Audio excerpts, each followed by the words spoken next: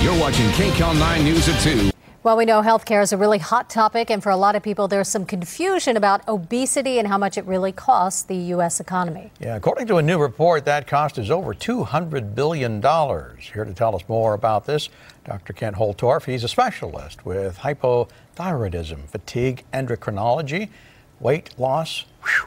I got through all of that. Welcome, doctor. Thanks for being here. Thanks for having me. Why are we so fat? What's going on here? Well, I think, everyone blames that we're, as Americans, we eat too much and we don't exercise enough. It's all about supersizing or even character disorders. We're lazy.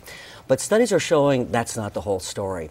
That there's new research showing that there's oftentimes, maybe the overwhelming majority of time, metabolic abnormalities that are causing a person to make it very difficult to lose weight or hard to enable to lose weight. So these include leptin resistance or low thyroid that's not detected by standard blood tests.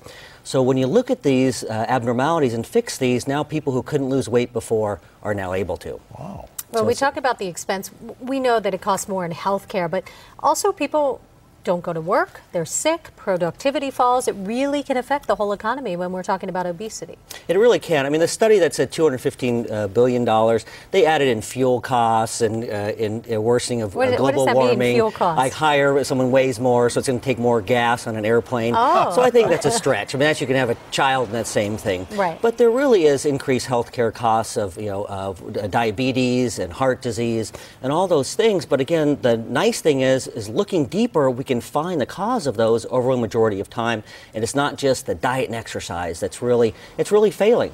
Because when we focus on that, people go and they diet and exercise, then it doesn't work and they gain the weight back, they just give up. And because they're finding, interesting study is that they found that people who have yo-yo dieting or significant dieting in the past, they have 25% lower metabolism. So same body size, same age, same body fat, 25% lower calories they burn per day. So 500 calories, they have to burn more or eat less just to maintain their weight. So you wonder why we just keep gaining weight. So it's also that diet and exercise that's a problem. So do you recommend people with a chronic weight problem to go to a doctor and talk about maybe digging deeper like you were talking about, more tests? That really is the key. And, doctors are, they keep saying, oh, just more diet and exercise, just, you got to just suck it up. But they're not looking deep enough and looking at leptin level. So if you have a leptin level above 12, you have leptin resistance. So what is leptin, real quick? Leptin goes up when you gain weight, tells the brain to stop storing energy. When this was discovered about 25 years ago, they gave leptin to rats, they all lost weight. But they gave it to humans, doesn't work. So we're finding a majority of humans that have a hard time losing weight have a leptin resistance. So the brain thinks the body's starving all the time. So it lowers metabolism, increases appetite. Anytime you eat, tries to store that fat. So fixing that leptin resistance, what we can do now, we can do it, can oftentimes result in a significant weight loss. So we go to our doctor, we ask to have our thyroid checked? Is that what? We'll ask for a leptin level and also a reverse T3 level. We're finding, too, is that with this chronic yo-yo dieting, the body tries to lower metabolism by increasing a substance called reverse T3, which blocks the thyroid, so lowers metabolism. And even going back to normal eating, the levels don't return to normal. So again, you have this hypometabolism, very difficult to lose weight until you fix those problems. So you need to find a doctor that's going to look at those, especially those two issues. Some of the problem that America has is, though, related to just overeating. What are some of the unhealthy habits we have? It really is. I mean, it's all big picture. That's part of it. But again, but fixing, you need to fix those other abnormalities to really have opportunity for success. But we're finding, I think a lot of the processed foods are a problem. High fructose corn syrup is an issue. If I have a big lobby, I'll probably get some calls after that. And I think really food choices are important, and exercise. Studies are finding that too much exercise is not better. Lowers metabolism, especially in women.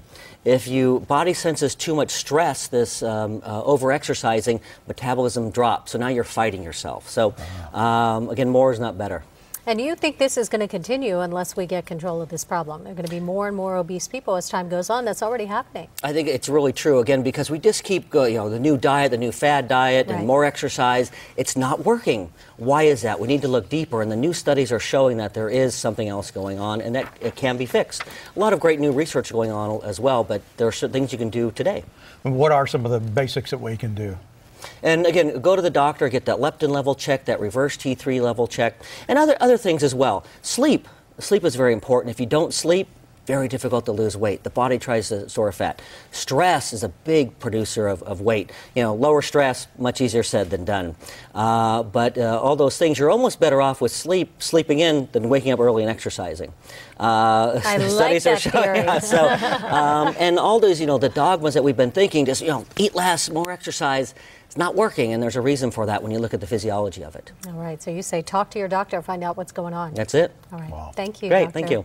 For more information on Dr. Holtorf, you can go to our website. It's KCAL9.com. Just click Seen on TV. Thanks for being with us. Great, thanks so much. Very Appreciate interesting. it. Thank you.